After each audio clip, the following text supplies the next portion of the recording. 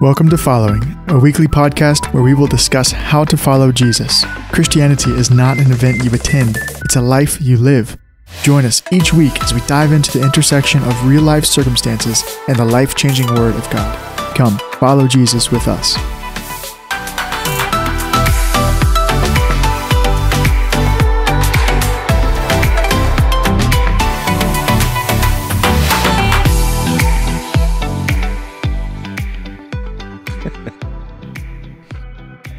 John 10, 7-10.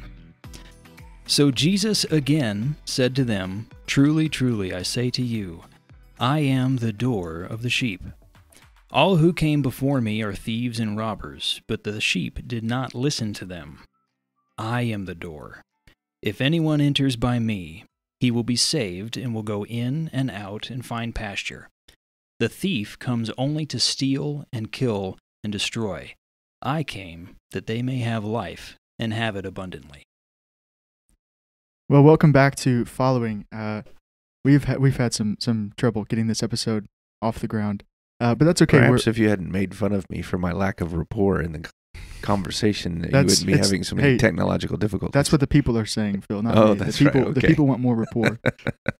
So anyway, yeah, I'm Chris Stoner. I'm here with my good friend and pastor Phil Bray. Phil, say hi to the people. Hey, everybody. Glad you're back. Yeah, and we're also here with a special treat, joined by another one of our pastors, Pastor Andy Brown. So, Andy, say hello. Hey, everybody. Long-time listener, first-time joiner.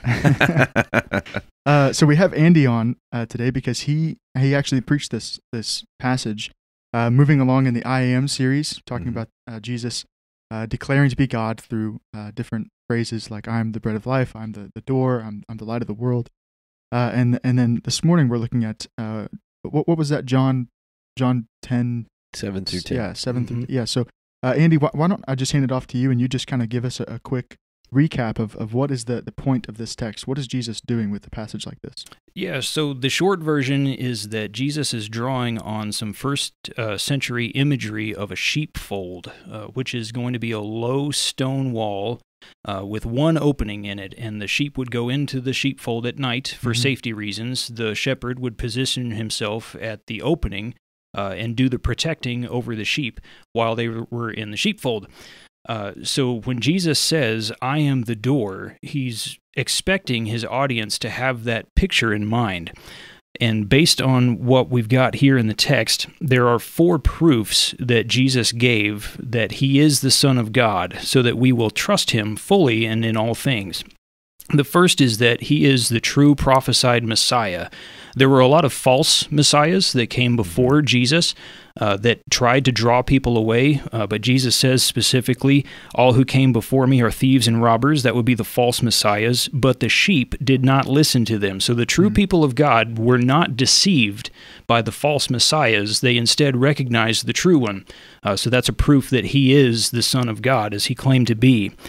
The second point was that Jesus, oh my goodness, I forgot the second point of my own sermon.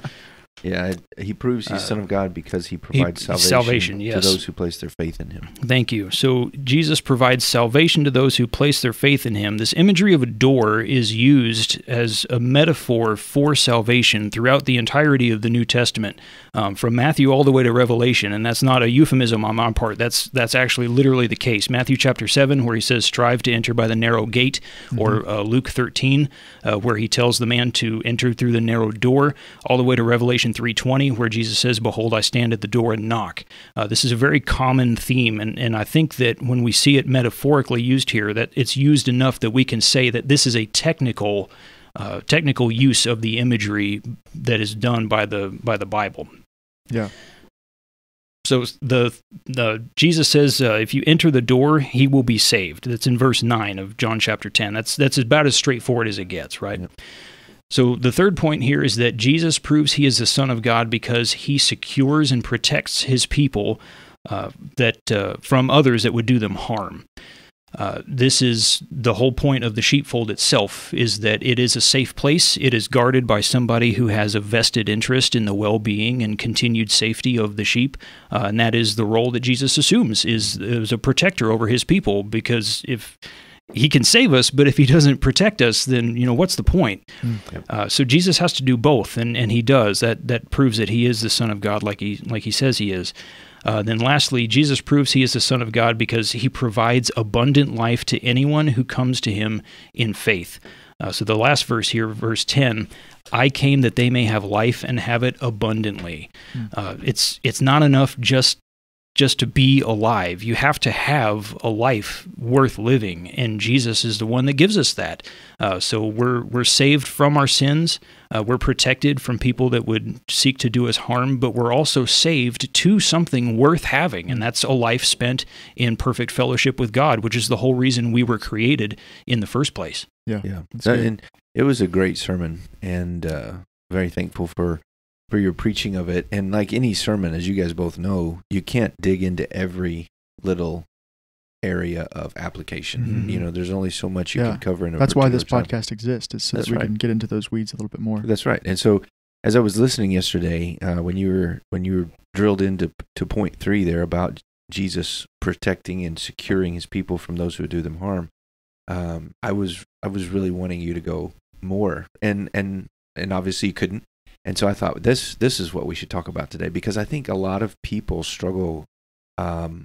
Jesus says these things, but they don't feel it at times. Mm-hmm. They don't feel protected. They don't feel secured.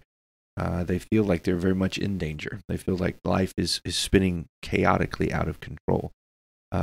So Andy, who would you say would be the chief harmer of God's people? Like, where does the attack come from? Why do we feel the way we feel? Why do we feel like we're always pushed back against the ropes, swinging? Yeah, the root of that activity is always going to be focused in what the Bible calls the accuser. That's this person that we call Satan, who started his journey by rejecting God and attempting to take God's place in heaven, as if he could ever do such a thing. Clearly that didn't work out for him very well, and he kind of took that personally, didn't he? And that's been what's been going on ever since. And the reason that he hates us, not just Christians, I mean humanity in general. Like I said in the sermon yesterday, we are made in God's image. Every single time he looks at any person on planet Earth, he sees a little picture of God, and that just reminds him that he lost his heavenly battle and has been cast down to this earth. He can never be what he sees, and that just drives him crazy. Yeah, I thought that was a great point when you made about the image bearers and how that hatred stemming from his hatred of God, and we remind him of the Lord in that regard. Let's talk about what it looks like for Satan to attack. Because you mentioned that he is the accuser.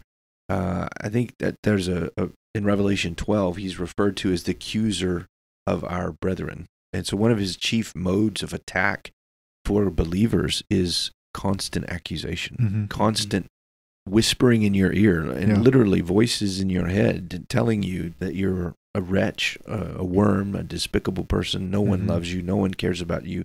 God hates you. You're a terrible Christian. You should just go kill yourself. I mean, those kind of thoughts, especially when they're uttered in the second person in your brain, are demonic and they're devilish. And I don't think people realize how much they are beset by that kind of an attack as they are. So I think that's one way. What's another way that you think that Satan attacks the believer? Yeah, so I think the normal thing that we would think of is through temptation.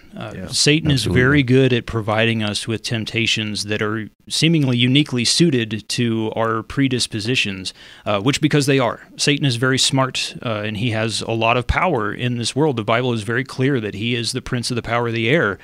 This earth is his domain. I think a lot of people get the wrong idea about Satan being like the king of hell. That's not accurate at all. Hell is not Satan's domain. Hell is Satan's punishment. Right. Satan's domain is the earth right now. Right. So his control over it can extend to some of the ways that he influences us in our decision making. So the first thought that I have is just to see, when Satan tempts Jesus in Luke chapter 4, he does so in 3 ways, at least 3 ways that are provided here in Luke.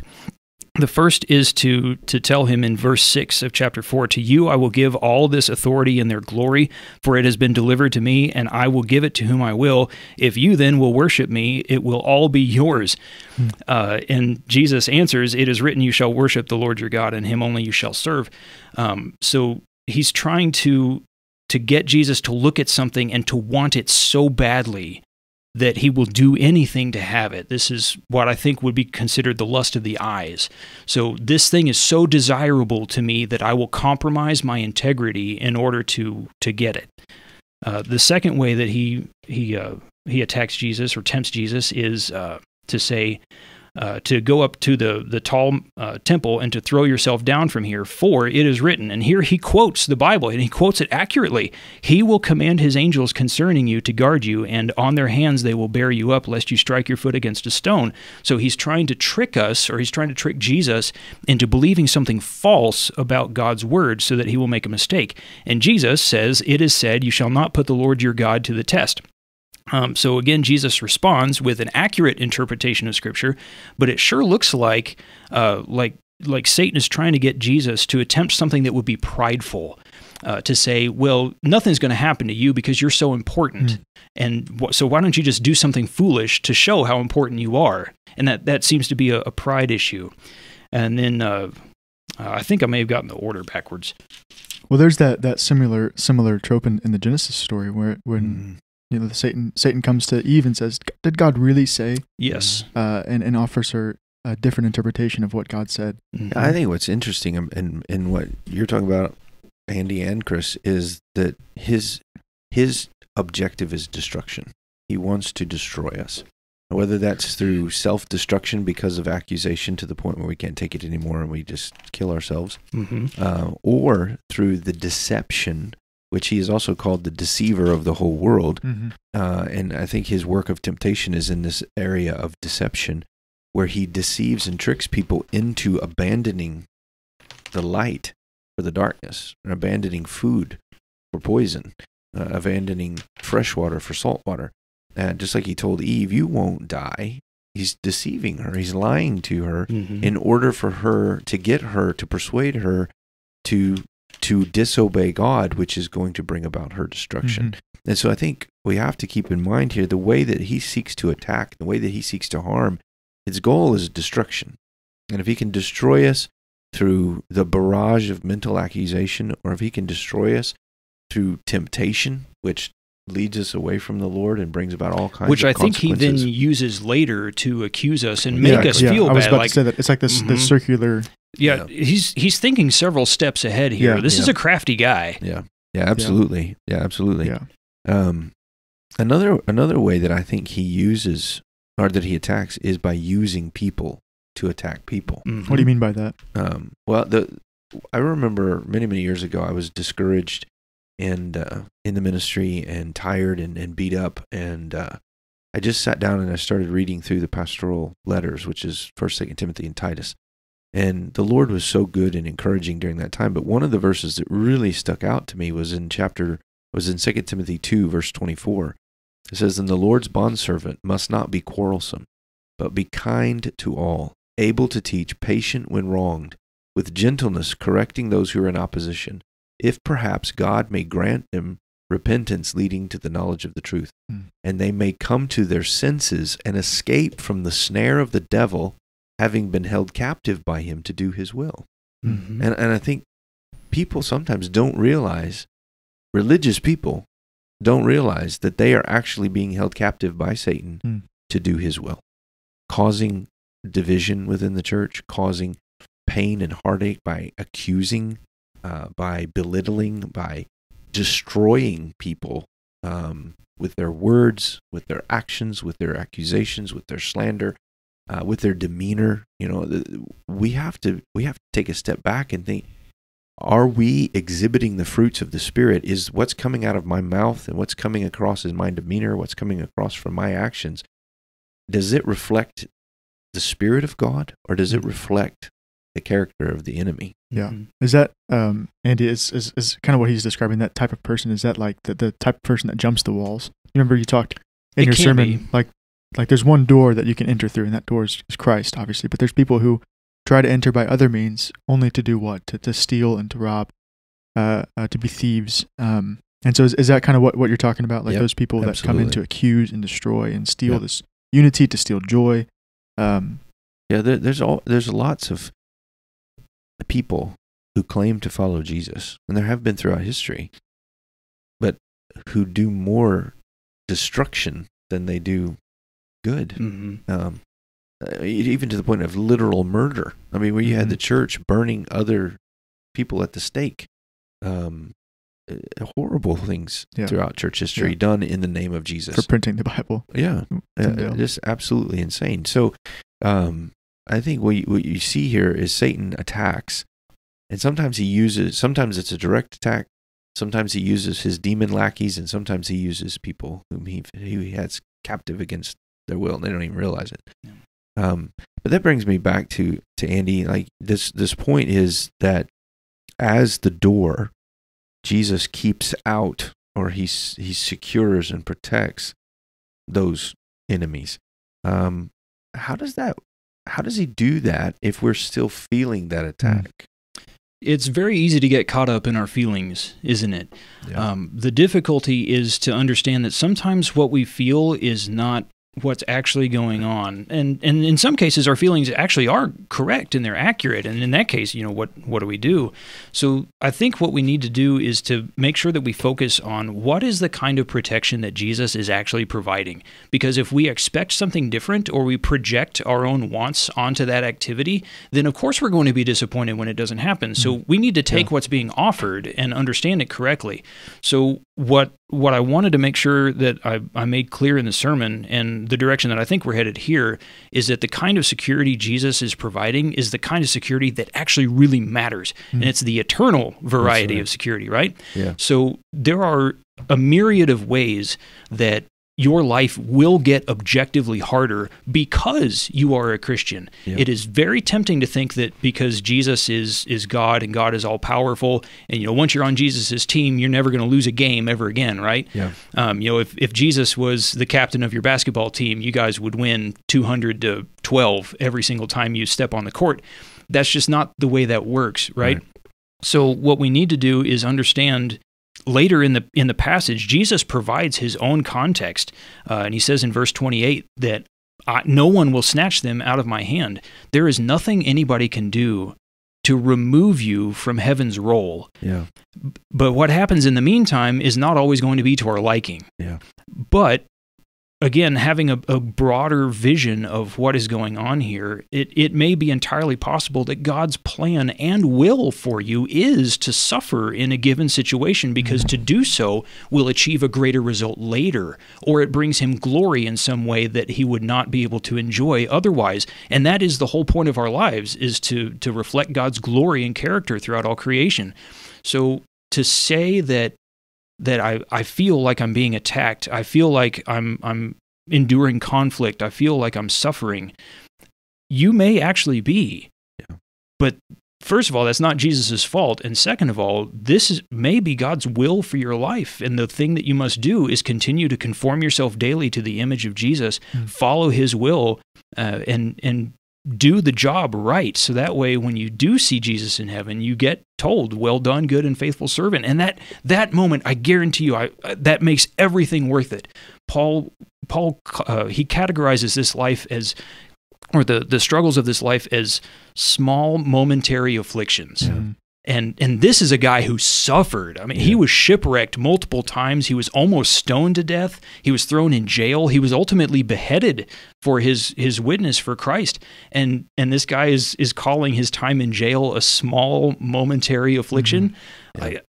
That really puts it into perspective. I think Paul had the right idea about what is Jesus protecting us from, and I think he understood that clearly. Let's apply it in the area of accusations, because I think this is an area where a lot of people struggle. There's this constant feeling of shame and guilt and unworthiness, and I can't go pray to God because I've sinned again, and I've asked him to forgive me for this sin 15,000 times, and I keep going back to it like a dog returning to its vomit.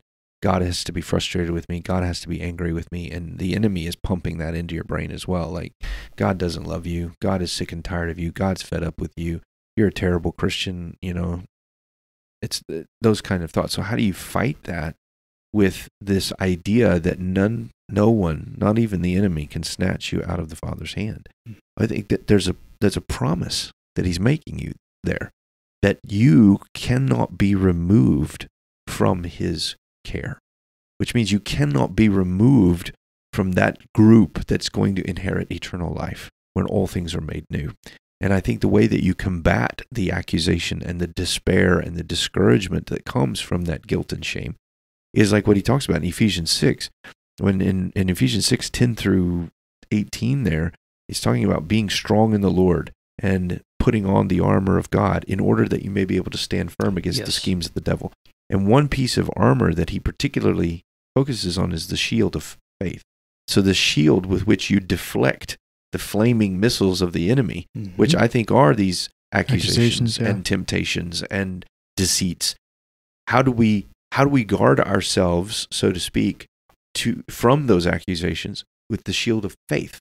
Faith in what? I think faith in God's promises. That's exactly what I had in my mind, is what is the object of your faith? Because your faith is only as strong as the object that it represents. So I think you're exactly right. When we start feeling those accusations and Satan starts coming after us, in some cases with what we know are actual legitimate accusations, like, you're right, I have messed up over and over again, and you're right, if somebody was in my position, I would probably think this person is not worth it. But guess what? We're not in God's position, and God is the object of our faith. It is the love of our Savior that sustains us in those instances, and the love of Jesus will never depart from the people that have placed their faith in him. So it's all well and good for Satan to come and to prey upon our feelings and upon our expectations, and maybe even in some cases our realizations, but at the same time, he will never be able to remove the love that Christ has for his people. That's right. And that's how we combat that, is we remind ourselves it is the Savior in whom I place my faith, and Jesus is stronger than Satan. We've seen the end of the story, right? Like, we've read our Bible through, we know how it ends. And it's the promise of forgiveness. He says in 1 John 1:9, if we confess our sins, he is faithful and just to forgive us our sins and to cleanse us from all unrighteousness. I mean, there's two words there. He's faithful, which means he does what he says he'll do. So if we confess, he forgives. But he's just. He's just to do that. It's not unjust for God to forgive you again and again and again. Why? Because Jesus has already paid for that with his sacrifice. So going to verses like that and committing them to memory and having them in your heart and in your mind is what's going to enable you then to verbally trust those things. Lord, I am discouraged. I am in despair because I'm feeling this way, but I know what you have said, and what you have said is true. And you have promised me, and I thank you, God, for that. And I think if we can act our faith in those regards by intentionally going to those promises, you deflect the deceit. And the same way with temptation. When temptation comes, it's telling you, you need this to be happy. You need this sexual relationship to be happy. You need this ladder of success to be fulfilled in life. And if you don't, you're not gonna be fulfilled. No, I don't need that. I need Jesus, who is the treasure of my heart's desire. He satisfies. He is the bread of life that satisfies. So I don't need that. If I have that, all well and good. If I don't have that, all well and good. I am content because I have Jesus. And I think reminding ourselves by promises that God has actually made to us, we deflect the attacks of the enemy. Yeah, well, and Jesus says in Matthew, I think it's still in chapter 10. He says, "Don't fear the one that can kill the body. Fear the one that can destroy the soul." And so it's that idea of like you said, whether we have this or not, all is well. Actually, it reminds me of that song, "It Is Well With My Soul." Yeah. And it's not like this. Because of this, you should just go sell everything and live in poverty for the name of Jesus. I don't think that's what it is. But it is like all of this material stuff. It does matter, but at the same time, what really matters is Christ and having Christ. And so when our faith is in Jesus and not in things of the world, like wealth, like fame, like having a certain partner or whatever, when we place our faith in Christ for happiness, for sustenance, for being satisfied, then we can face the accuser and those who would oppose Christ. Yeah. And whenever accusations come our way, we stand firm, knowing that actually you're right in your accusations. I'm not good. I'm not holy. You're right. I did sin over and over, but you're wrong because Christ has paid for those sins. Yeah. And there's no what does it say in Romans? There is therefore no condemnation for those in Christ. That's a glorious text. Yeah. So the idea I think that we're talking about here is our defense for accusations from the evil one, from Satan, is placing our faith in these promises that Jesus has given us, that He's paid for our sins, that He's actually, like you said, faithful and just to forgive us. But even more than that, like in point 4 of your sermon, giving the abundant life, like He's not going to just leave us there. That's kind of the next step in this promise, to hold us in this sheep pen, or to protect us in the sheep pen, even whenever we come and go, like sheep would come and go out of the pen. He still protects us, and He still takes care of us and provides for us, and He leads us into greener pastures, like it says in Psalms 23. I think, Andy, something you said earlier makes sense, because I want to pivot a little bit towards persecution and physical attack and losing our life for the sake of the gospel.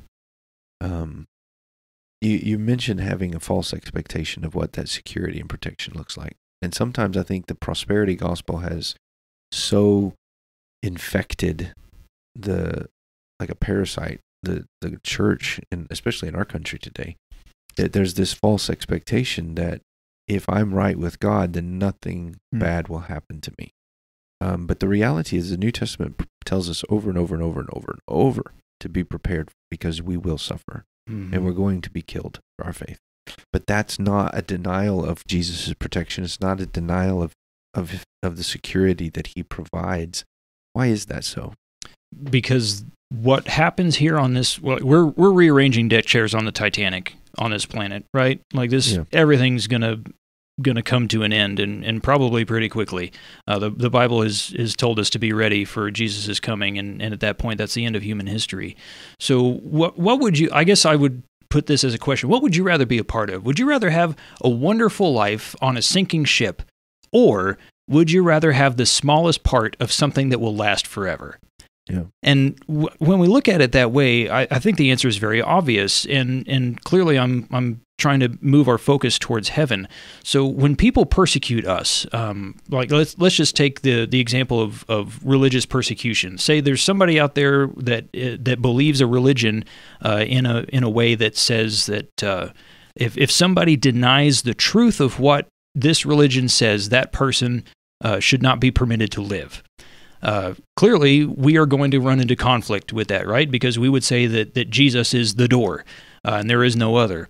So if that comes to persecution or even to outright martyrdom, we shouldn't expect that or we shouldn't say that therefore Jesus isn't protecting us, because it is the witness that Jesus is worth dying for that makes martyrdom worthwhile in the first place. And other people are going to see that and say, if this guy is willing to die for this, then that must mean it's really worth having. And all of a sudden the gospel starts to spread.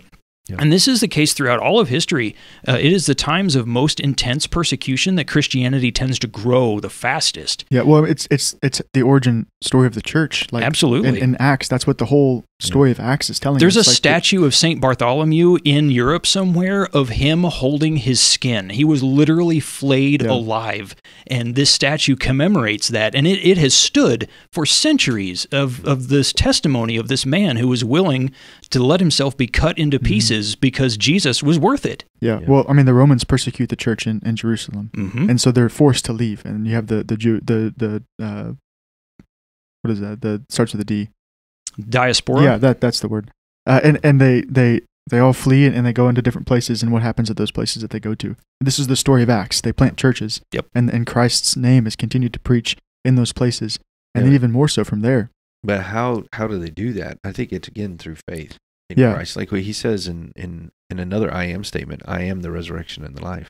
He who believes in me shall live even if he die. Like death is a curtain that you pass through now. It's not final state. It is it's that which brings us into the presence of Jesus more fully than we are currently. It's why Paul says, "For me to live is Christ, and to die is gain." Mm-hmm. So when we are martyred for our faith, it's not a bad thing in that regard. It's gain, because it's ushering us into the presence of Jesus in paradise. That doesn't mean that we should go seek. No, that is a camp of Christianity. We have to trust the providence of God. Absolutely. But I'm reminded too of Jim Elliot. I think I may get this a little bit garbled, but he said that Jimmy Elliot was a missionary martyr to the Indians in South America, and he said he is no fool to sacrifice what he cannot keep to gain what he cannot lose. Mm-hmm. And I think that's so true. He understood rightly the perspective of heaven. He understood Matthew 5, where Jesus said, "Blessed are you when men cast insults at you and persecute you and say all kinds of evil against you falsely on account of me. Rejoice and be glad, because your reward in heaven is great. For so they persecuted the prophets who were before you." So there's this idea of the reward. It's even Jesus in Hebrews 12, for the joy set before him, he endured the cross. Right? So there's this idea that we are going to endure suffering, but the reward is so great that the suffering doesn't even measure on the scale of comparison. And I think it's confidence and faith that those promises are true that enable us to embrace whatever it is that God deems necessary in our lives. It requires a perspective that's larger than ourselves as well, doesn't it? Mm-hmm. If all you are is focused on your own life and your own well-being, and then bad things happen to you, then of course you're going to blame God for that, right?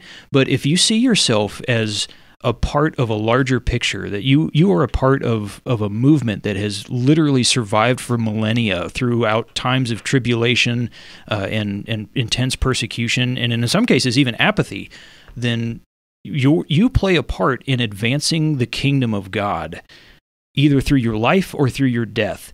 And when you have that kind of grander perspective, I think it's easier to say that it is well with my soul when these bad things happen to me, that I can suffer without feeling like I'm being unprotected or that Jesus doesn't care about me, because it is through my suffering that God's will is accomplished and he is glorified. Yeah. And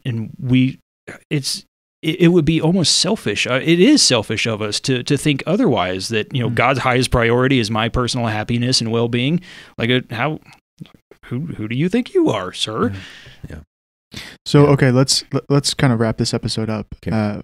Maybe what is like an elevator pitch? Like we've been talking about this for a while, but like if you were to nail down an elevator pitch, couple minutes, some points that we can take away. Like, what am I supposed to do when accusations come, when persecution comes, when I'm suffering, when the enemy is lying to me? What are we supposed to do very practically? So the practical ways that I would go is actually going to go back to something that you had said, Chris, earlier about standing firm. And that made me start thinking about, well, what are we standing firm on? Yeah. And if we think back to the end of the Sermon on the Mount, Jesus says, if you hear my words and do what I say to do, you're like a wise man that has built his house on the rock. And Jesus is this rock. So the question is, are you actually standing firmly on Jesus? Or to go back to the example of the sheepfold, proximity to the shepherd is what gives you safety. So how close are you to Jesus? It's very easy to start drifting away. You don't have to read your Bible this morning. I'll just do it later tonight. Or then it turns out you don't do it at all, or your prayer life has begun to diminish, or you've begun separating yourself from church. You're not going as often. You're losing these spiritual disciplines in your life that keep you grounded on that rock of the Savior. And in that case, you are going to be vulnerable to Satan's attacks in those instances. So the right thing to do is to take stock of where you are in your spiritual walk. Are you walking in the power of the Spirit, or are you walking in the power of your own flesh? Are you relying daily on the life-sustaining bread of God's Word? Are you communicating through prayer to your Savior and to the Holy Spirit and to God the Father, and communicating with Him that way? Are you fellowshipping with other believers that can help you in your spiritual walk and keep you grounded in meaningful ways? If you're not doing these things, then yeah, you're probably going to have a hard time when trouble comes, and it is going to be easy to fall into those selfish patterns because we're all prone to them. But that's when I think we need that wake-up call, and we need to say, you know what, I do need to start doing a better job of reading and studying my Bible. I do need to have an instinct to go to God first in prayer in all things. I do need to make a commitment to be a part of a local fellowship of believers, and it's when we start to do those things that our Christian walk, I think, really begins to flourish in ways that it probably had not before. Yeah, that's good. A couple of things before we close out the episode. One, I think that you were on like the Empire State Building elevator. Is that kind of what you had in mind? That's entirely possible. Okay. I mean, you know me, even though our listeners might not. If you tell me I have 2 minutes, I'll take 5. And secondly, actually 3 things. Secondly, you brought up standing on the rock, and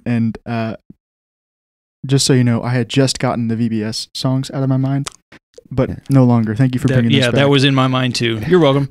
and okay, finally, that's a great point. And stand firm on Christ. Yeah, learn the promises. Yeah. And trust them. Pray them. Read through the Psalms, because that's what David does. Is he constantly he's writing his sorrows and his struggles, but then and a lot of the Psalms that he writes at the end of the Psalm is this resting and joyous peace that's like, the Lord is my Savior. He's he's providing and protecting. Yeah, I think it's. I just want to say this. There was not that long ago I suffered a very I don't know if substantial is the right word, but an attack that was ongoing for multiple nights. And I think it was of demonic origin. And the way that the Lord brought me through that and out of that was through a particular promise in Deuteronomy. You know, that the Lord is with me. The Lord has not abandoned me. Yeah. The Lord is mightier than those. And so for me, it was praying that promise in the night. It was praying that promise when I got up. It was praying that promise and thinking through that promise. And the Lord brought relief. So I think the promises of Scripture are so very precious. We've got to learn them. And we've got to trust them actively to stand firm against the enemy. Yeah, so become familiar with those promises. Memorize them, meditate on them, and remember that we belong to the one that the enemy fears. Yes. And so we have nothing left to fear because of that, because he's stronger. He's the strong man. So with that, we'll close this episode out. Thanks for joining us, Andy. It was a pleasure to have you on. Well, thank you. I was very glad to be here. And and until next week, keep following Jesus.